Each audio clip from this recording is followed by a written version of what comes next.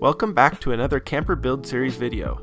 Today we will be adding the interior trim work to the camper while also installing our exterior roof and working on our back galley.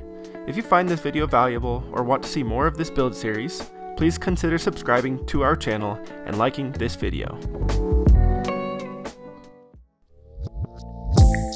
As we begin working on our interior trim, we first need to take down some measurements. Rather than measure everything at once, I like to start in one spot and work my way out from there, going piece by piece. While it is slower, I find I make less mistakes. I am using PVC 3/4 inch round trim in all of the corners. On the seams of the ceilings and the angled portion, I use a 1-inch flat trim. You can find links to all of the materials used down in the description of this video. There are a lot of angled cuts with this interior trim. In corners where 3 pieces of trim meet, I have to make a double miter corner joint to make sure the pieces fit together seamlessly. I will link to a video that does a pretty good job of explaining how to do this.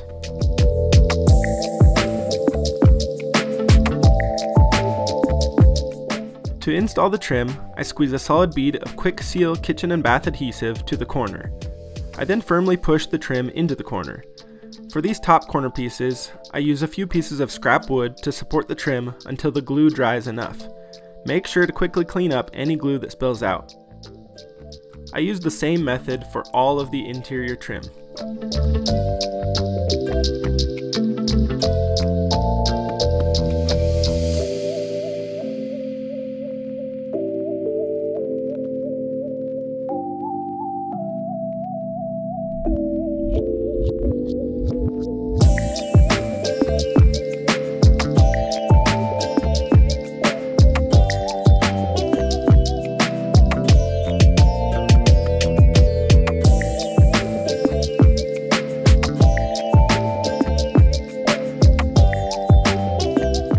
Although it is not shown here, I use a different caulk applied on the outside of each trim piece for a seamless look.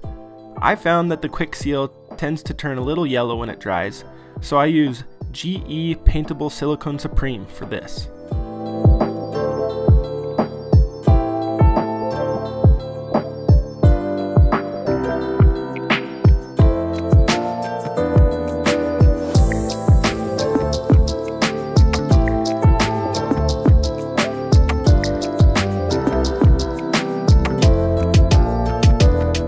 While I let the adhesive on the inside trim dry, I begin working on the back storage area of the camper. In a previous video, I installed the insulation between the storage area and the main cabin.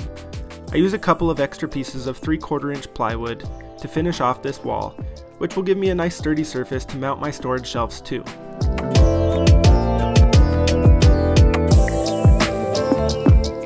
I measure out and level out my storage shelves. I make sure that the height of each shelf will accommodate the storage containers that I like to use. I use these very inexpensive 2-inch galvanized angle ties for my shelf supports. At this point, it is also a good idea to go through and fill all of your screw holes with a nice wood filler.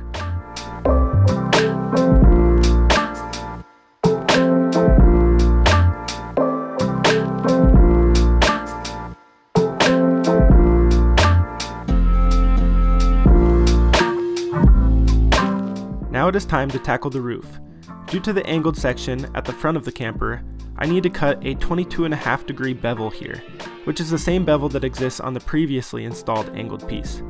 Doing this with a circular saw is not perfect, but by using a straight cutting edge, I am able to get this close enough that I can fill any gap with some glue or caulk and not worry about it. Here you can catch me realizing that I've made a minor miscalculation.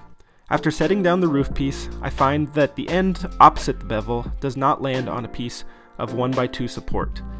I'm able to fix this fairly easily by removing a strip of insulation and installing another 1x2 right where the edge of the roof piece lands.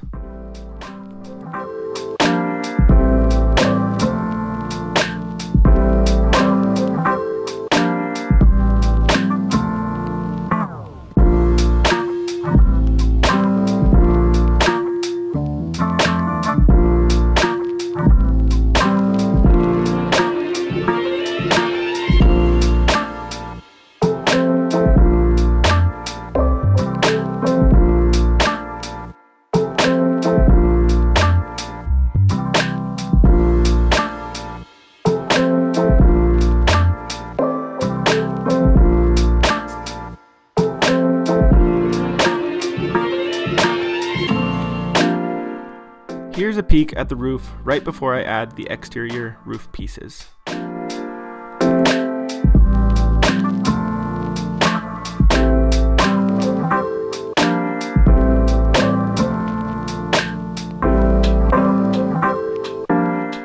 Before putting the roof pieces onto the camper, I mark out where the roof supports are and pre-drill all of my screw holes.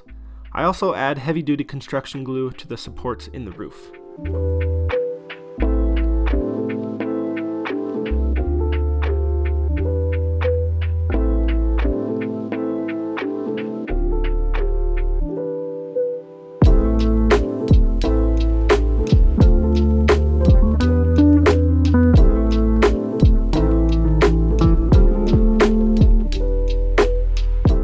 This plywood had a pretty solid bow to it, so I end up grabbing a large battery and a bucket of paint to try and push it down while I screw it in.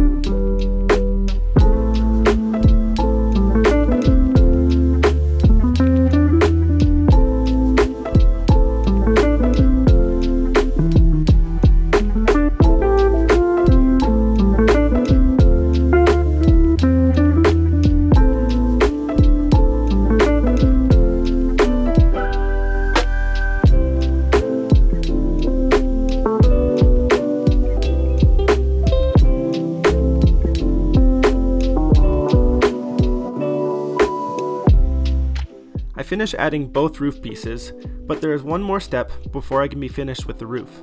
I purposefully left these sheets of plywood wider than the camper. I felt it would be difficult to get the plywood cut perfectly with just my circular saw. So instead, after the sheets have been screwed in, I use my router with a flush trim bit to cut the roof pieces perfectly along the line of the exterior wall.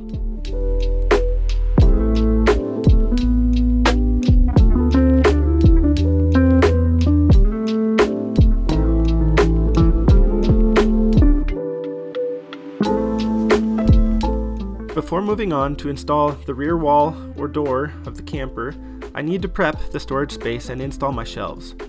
I've already filled all of my screw holes, so now I sand the wood filler down smooth. I also use my paintable silicone anywhere 2 pieces of wood meet.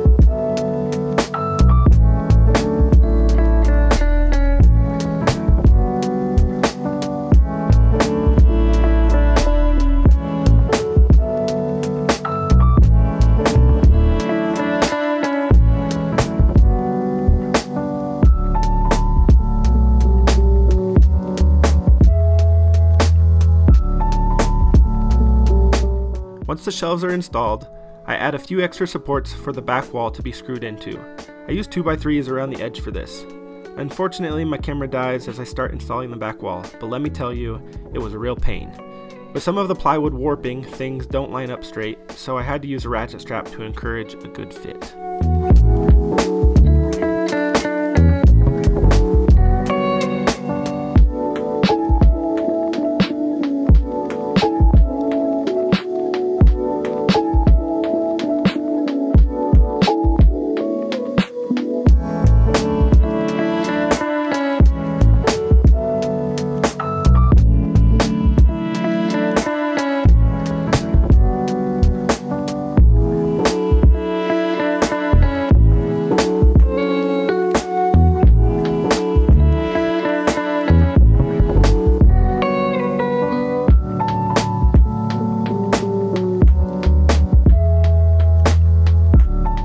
I'm going to be adding a Kills anti-mold primer to the entire surface of the camper before installing my exterior aluminum panels.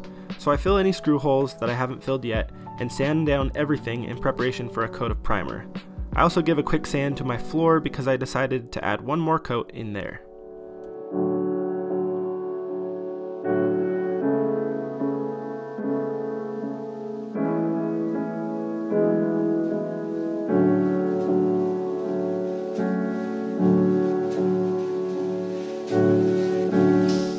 One other thing I need to do is cut the hole for my ceiling fan and vent.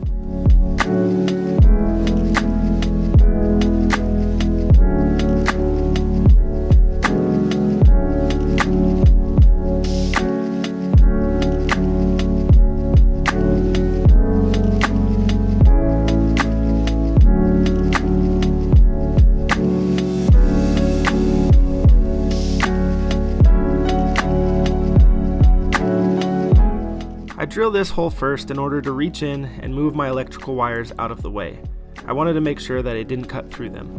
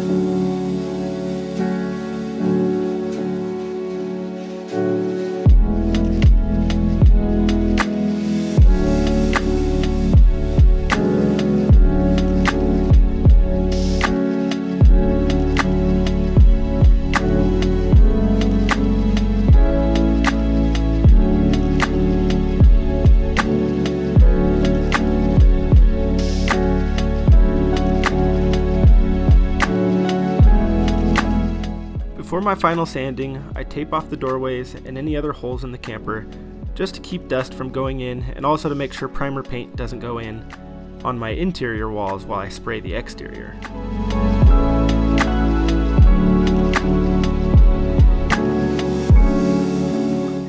I hope you have enjoyed this video and that you have found the information helpful. I do my very best to respond to every comment on these videos, so please leave a comment below if you have a question or a comment about this camper build. If you haven't already, please like this video and subscribe to our channel. This community continues to grow and I'm excited to continue sharing what I've learned.